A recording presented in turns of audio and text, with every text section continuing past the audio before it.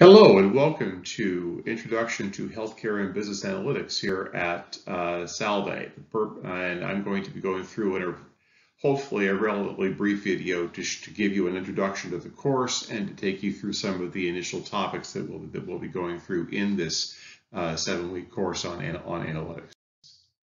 So first of all, a little bit about who I am. I am my day job is I'm a senior program manager at Advanced Government Services, which is actually headquartered out of Annapolis, Maryland, and we do work primarily with state and federal governments in terms of technical assistance and programmatic assistance in healthcare and in major data engagements.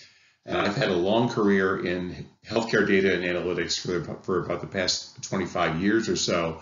And prior to joining Advana, I was a senior director at Huron Consulting Group in analytics. I was the head of the analytics group at Blue Cross Blue Shield of Rhode Island for a number of years. I was head of analytics at the Lancaster General Health System in Pennsylvania.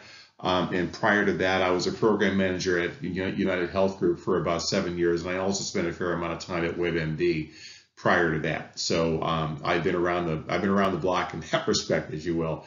I currently live in Bristol, a lovely town, with my wife Carrie and our very, very large dog Bailey. If you happen to stop by, you'll probably see him on the street. He's kind of our mascot.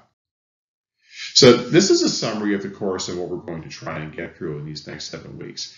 First of all, the issue is that organizations in almost every sector are trying to evaluate their analytics capabilities, not only in general, but especially as they emerge from the COVID-19 pandemic.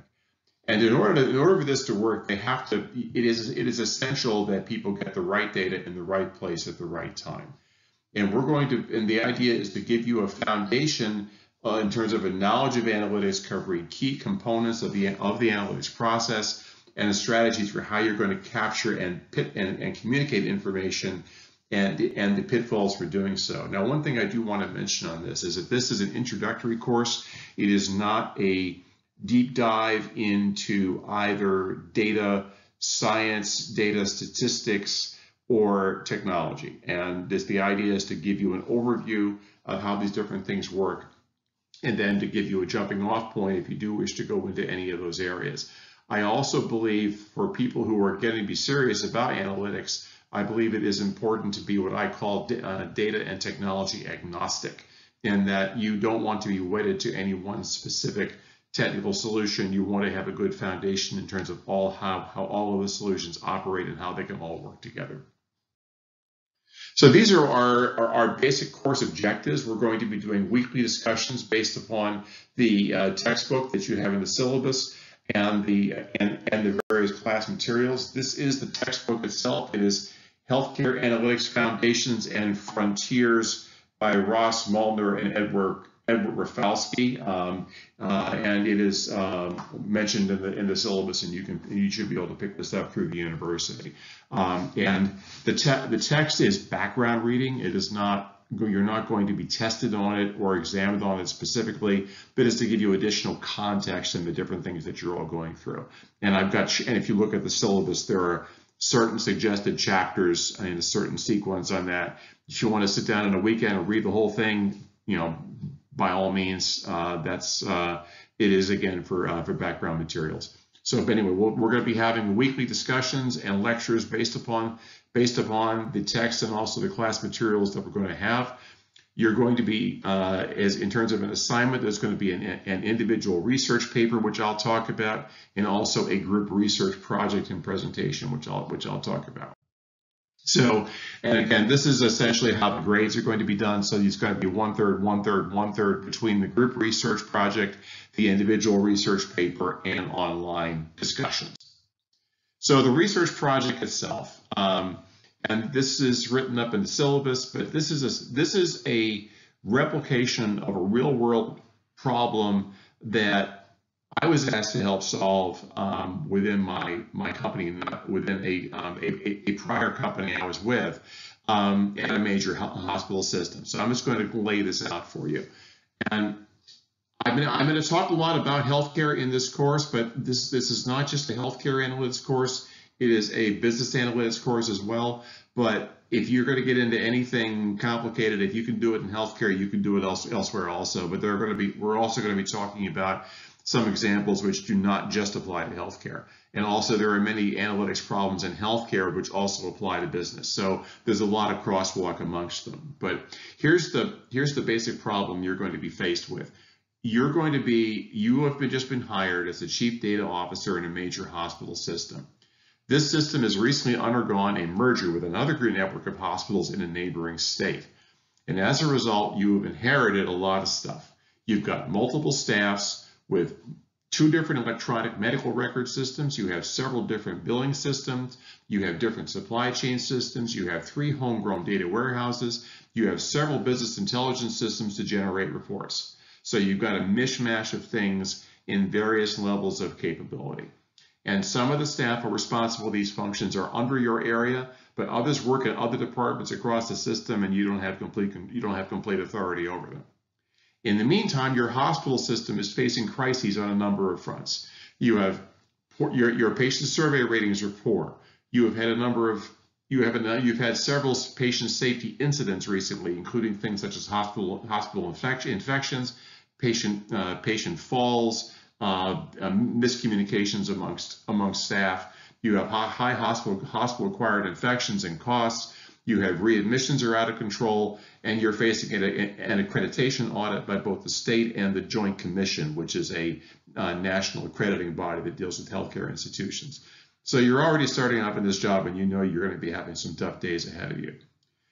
Your staff spend endless meetings trying to make sense out of all the different types of reports that are coming their way. Many of these reports are contradictory, and no one trusts the data. And they spend all their time in meetings arguing over what the data is trying to tell them, as opposed to actually using it to solve problems. And if you're thinking this is not a common occurrence, it is a very common occurrence. Again, I've been working in this field for many, many years. This is a very common situation of having multiple systems, not all of which talk to each other very well, not very good handle on data, and not very good handle on data definitions, and people trying to have to make sense of all of that. So the hospital CEO wants you to get a handle on this situation very quickly. Your job is depending upon this. So you have been asked to answer several questions. How do you assess the situation you're in and determine the steps that are going to be taken? So you need to do an assessment, and you need to do a roadmap of the changes that you want to be able to make. And one thing I would suggest to you is that you look at this in a short, medium, and long-term situation. This is not something that you're going to snap your fingers and solve overnight. These are large systemic issues that are going to need to be solved in a careful and methodical way to get you to get this organization to a better place in the short term, medium term, and long term. How do you get at the data quality issues that have been plaguing the hospital system? How do you make analytics a central focus of the organization and ensure that they actually see data and they use data as a strategic asset? How do you get to a combined view of the data and ensure that everyone is getting the same information? And how do you ensure that people are getting the right data in the right place at the right time? So they are no longer arguing over the data, they're actually using it to solve the problems that they have. So you're going to be divided up into groups of 3 or 4, depending on the size of the people in the class. And I expect you to call upon the material that we review and to do your own research into best practices in each of these areas. Now, what I'm going to ask each group to do is to prepare a 7 to 10 page research paper, as well as a presentation slide deck that was suitable for a 15 to 20 minute presentation. The idea is you are giving a presentation to a CEO, and so that person isn't going to want to dive down into each individual weed. I'd like to see that within the paper itself, but the presentation is going to be more of a 10,000 foot view type of a thing. So your analysis and recommendations should integrate theory, research, and your professional experience if it's applicable. I'm looking for specific examples and substantiating and supporting evidence. This is analytics is a data-driven field. I am a data-driven guy. So if you have a solution and you want to be able to describe it Show me the data. I want to see how you actually come up with things. You need to include in-text citations and references as you do with other work that you do within the university. I want you to stay on topic and not run off into the weeds. I've had some students do that in the past, and I said, "What are you talking about here?" And of course, I think this would go without saying, but I expect proper spelling, grammar, and a scholarly tone in the work that you do, not only with this project, but for everything within the course itself. Now, just a note about group projects. I've had some students come to me and say they don't like them, there are issues with them, people are getting people all to work together. I understand that. The nature of work in professional high stakes environments is group work, and even, I mean, people are sometimes concerned about, well, we've been in the middle of a pandemic, all of our courses are online. How do we get together? Well, you have Zoom, you have Teams, you have any one of the number of video conferencing and teleconferencing solutions that are out there. Please make use of them. And that is the nature of the way work happens these days. People work remotely, people function on Teams. I have a team meeting coming up within my own job fairly shortly, where I've got several people calling in. I've got two people in Maryland. I've got one person down in Florida. I've got one person out in California. I've had teams where I've got people coming in from all over the world, and you pull people together and you get people on the same page, and you get your stuff done. So this is so I see these type of group projects as a mirror for the kind of things that you want to be able to do. Now, in terms of your individual research paper, this is 5 to 7 pages on a research topic and analytics of your own choosing. I ask that you give this to me by the end of the second week in terms of what your topic is going to be, and I would expect your analysis to follow the same rigor as in the research project. Then online discussions. There's going to be an online discussion topic every week. Follow the Canvas entries on that, and you'll be given a topic to go through every week. And what I'm asking people to do is to create a post every week, and then reply to at least 2 other people's posts. And in those posts, I am expecting you to integrate theory and research. I want you to cite your sources. I want you to put in a respectable thing on that. This isn't like this. I'm not looking for snarky comments on Facebook. This is an academic discussion, and if you're out, and I'm expecting everybody to be able to contribute. And I do grade each of these discussions every week. Now, this is the class schedule. This is a fairly I'm not going to go through each and every thing on this, but you'll have an idea. If you go through, you'll see what and this is all listed out in the syllabus in terms of the discussion topics, the topics within each class, and what the various due dates are. So that there are due dates for the research paper topic. There's a due date for drafts for the group project and the research paper, and of course due dates for the actual research papers and also the group projects. Now, in terms of the drafts, that could be the drafts are for your benefit and is to help get you focused. And I'm not going to grade any of the drafts. That's not really the purpose of it. I just at the very least, I'd like to see an outline. That's okay. Just show me how you're approaching it. If you want to send me a fully fleshed out paper as a draft, that's of course up to you. That's all fine. But an outline is perfectly reasonable for what I'm looking for here. But please review this class schedule. In general, it's a lot of material to go through on a slide. So I want to talk a little bit about data sources and data management, some of the key components of analytics, which is going to be a part of what we're all getting at here. So I want to talk about major sources of data. We're going to talk about some fundamentals in master data management and metadata management and what the difference is between the two. And that is a very common situation for people to get confused.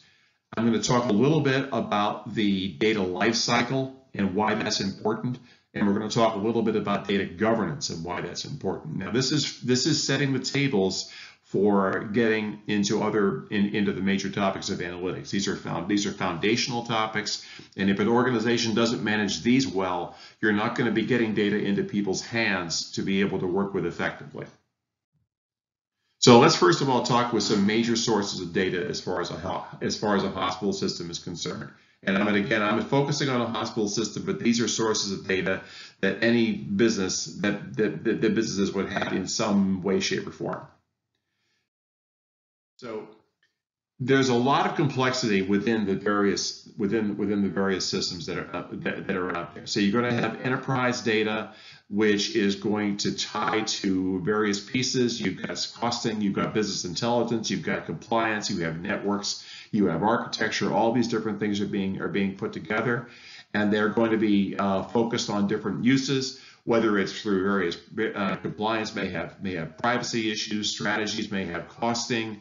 Master data management applies to data marts and warehousing, and then all of this is just expands and expands to this massive spider web of having these types of systems, whether it be a electronic medical record system in a hospital, whether it be a claim system in a health insurance company, whether it be a supply management system in Pillsbury Foods, whether it be a marketing system for an online company that is trying to manage their sales funnel. Any of these things involve these different types of data domains and how these different data domains all work together.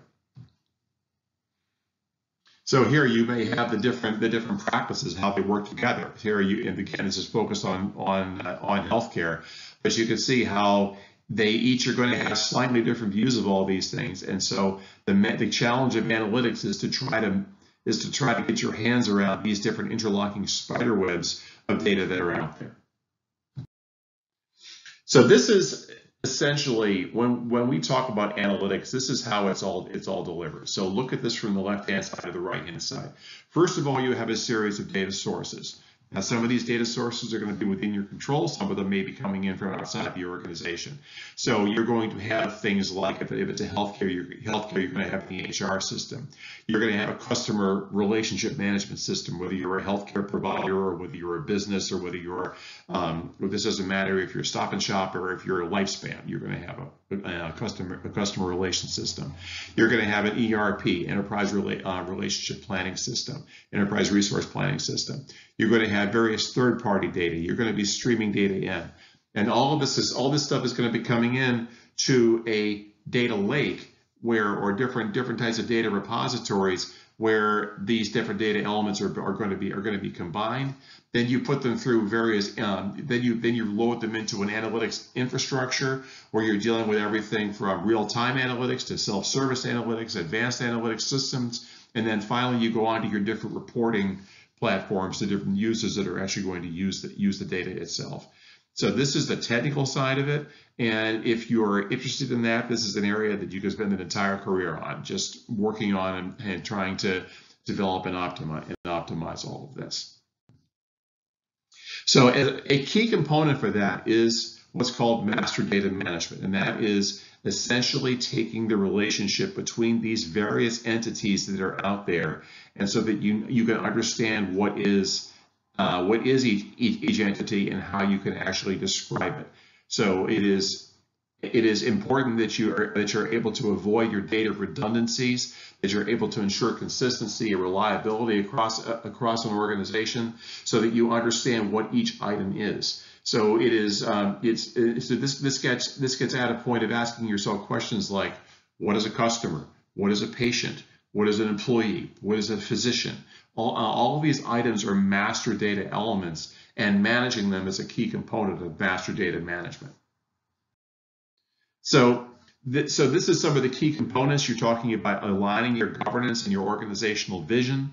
You want to create a sustainable framework that master data management goes through, and you need to be and from this you're going to be able to deliver consistent identifiers and attributes. Now that's an important point, because one of the key components of analytics, and I mentioned it in that group project, was that you have people who are arguing over what the data is saying. And one of the key issues, one of the key areas where organizations fall down with analytics is that they don't have a consistent handle on what things mean. They don't have a consistent handle on definitions of items and what things mean. So just focusing at it from a healthcare environment, for example, I could give you like an example of somebody may walk, say somebody walks into an emergency department at say Lifespan in Newport. It's 11:45 p.m. They're seen by a nurse intake person at 12:30 a.m. They then sit there. They're then admitted to an observation unit at 4:30 a.m. They sit in the observation unit until 8 p.m. Two and a half days later. They're moved to an inpatient facility. They're moved to an inpatient stay for 5 days, and then they're discharged to a skilled nursing facility for 2 weeks. What's the length of stay? Is it the point where they walked into the ED? Is it the point after that first midnight? Is it the point after that second midnight? And depending on which organization you're looking at, you're going to be measuring that differently. So the problem is, I could give you 4 or 5 different answers as to what that patient length of stay is, and they're all correct. So that's where the challenge in an organization comes in. They look at that example and they say, gee, is it 2 days? Is it 3 days? Is it 5 days? Is it 8 days? You know, what is, and each of them are correct in their own perspective. And then you end up with inconsistent data. You end up with inconsistent answers if you don't understand what each one of those are supposed to mean under a certain circumstance. So that's why getting a handle on master data management is such an important point. And here's an example of where it went terribly wrong. This is from over 20 years ago. This was a very high profile $190 million mission to Mars, and this is again over 20 years ago. So I would imagine it's cost quite a bit more now. And this was a situation where it was a multi-site team, and half the calculations in terms of how to get that spacecraft from the Earth to Mars were being done in English units, miles, feet, pounds, and the other half were being done in metric units, kilograms, meters, kilometers, etc. And as a result, the one system was expecting one measurement parameters, and it got the other. And the spacecraft crashed on the Martian surface, and the $193 million spacecraft was basically wasted because the two groups couldn't keep their definitions straight. So these are now in terms of, again, for healthcare, these are the kinds of master data management domains that are out there. So you're talking about enterprise management, you're talking about customer relationship management, you're talking and customer relationship in this case could be your patients. You could be dealing with member management if you have a hospital system which may run its own health plan, such as Lifespan, for example. You may be dealing with claims if you're submitting claims to an insurance company. And you may also be dealing with things such as network management and credentialing and business intelligence and informatics. These are all different types of domains you may run into. And within a non-healthcare environment, these are very similar. You have non-healthcare environments have to do customer relationship management. They have to do they have to do payments management, billing management, accounting systems. They have to check on things such as utilization management. Any of those things are applicable within those various sectors. So here, one of the things that often gets people tripped up is you hear with the term master data management and metadata management. And I want to give you a very simple way to keep the various items straight. So take this piece up here. Look at this sentence. Jessica went to Dr. Harrison in Portsmouth on Thursday. He diagnosed her with hypertension and sent an office visit bill of $100 to her home address. So look at the nouns in that sentence. Jessica, Dr. Harrison, Portsmouth, Thursday, hypertension, office visit, and home address. All of the nouns in that sentence are master data elements. So Jessica is in this situation, Jessica is a patient. Dr. Harrison is a physician. Portsmouth is a facility. Thursday is a date. And yes, you do maintain master data on dates because you may want to express them in different ways. An office visit is a kind of procedure, or you can think of it from another business environment. Instead of being a procedure, say Jessica went to Stop and Shop and bought a head of lettuce. Instead of being an office visit as a procedure, lettuce would be a product. It's the same basic idea. And her home address would be an address table. Now, each of those items, like if you were to look at a data element that it attaches to, you're dealing with a patient element, a physician element, a facility element. These are getting into individual data elements that have field types and lengths and characteristics. So you may be dealing with a patient identifier, which is a numeric value. A patient name is a text value. A patient address is a text value. Those are metadata elements. So master data is data about your items at a very high level to be able to manage how different things are working through. Metadata is essentially data about data. It is descriptive data. It is, for those of us who've worked in databases all of our lives, it is probably something we're more familiar with than master data. I work with a lot of database administrators, and they can talk forever about metadata. I start talking to them about master data, they start staring at their feet because they're not really quite sure what to do with it. But master data is essentially describing things from a business use perspective. So let's look at. I want to mention one thing also about Jessica. I mentioned she's the person who went to the physician. Now let's say, for example, that Jessica was born in 1967. She got a. Now let's say, for example, that this place in Portsmouth actually has an affiliation with University of Massachusetts. Just hold on with me there for a second. So let's say, for example, Jessica happened to get her bachelor's degree at UMass Amherst in 1989. She does yearly alumni donations. She got her MD from UMass Medical Center in 1997. She got her ear, nose. She's an ear, nose, and throat specialist herself at UMass Medical. She is a professor teaching at the UMass Medical School as an assistant professor. She is married in 1991. She got her postdoc from the University of Lowell in 2000, from UMass Lowell in 2018, and she has a daughter, Valerie, born in 1999, who was a student at UMass Dartmouth in 2017.